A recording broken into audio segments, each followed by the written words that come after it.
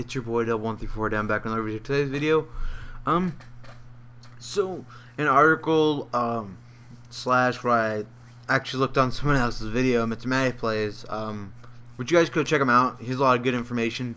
That Fallout 4 was a poor non-violent playing, which means maybe you don't have to kill someone or others to complete that mission or to complete that objective.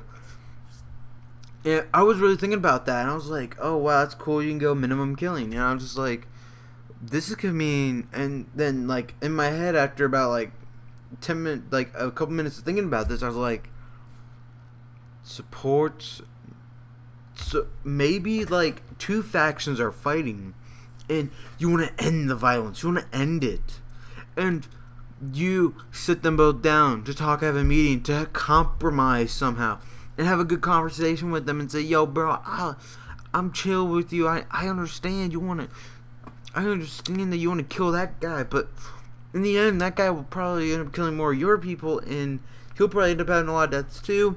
It won't be good for either your economies or whatever, blah blah blah blah. And maybe you could end conflicts more civilian like. Maybe you can take more charge. Maybe if there's like a feud between you, maybe there's like a feud between two of your people, instead of like, you know, maybe like settling it by killing one of them or killing both or exiling both of them. You can figure out the problem and do what you need to do and have fun with them and like be like, yo, this is good, this is okay. So that's what I believe. I believe that actually means a lot more than it actually is. Maybe it doesn't, but I hope it does. I hope you can end conflicts in the non-violent playthrough.